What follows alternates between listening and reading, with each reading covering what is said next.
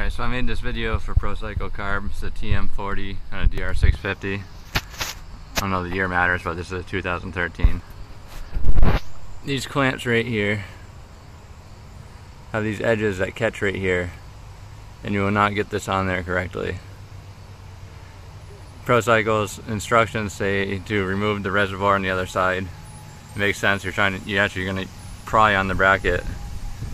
But what I figured out was you actually turn the carburetor all the way to the left to a side, get this corner in, and spin it up. It spins it in and seals. And while I was doing that, I had a screwdriver lever right here prying on this lip, and as I spun up, it just kicked the lip, caught the bottom of the carb, and put the lip in the inside, and now it's properly sealed. I'll be sending this to ProCycle.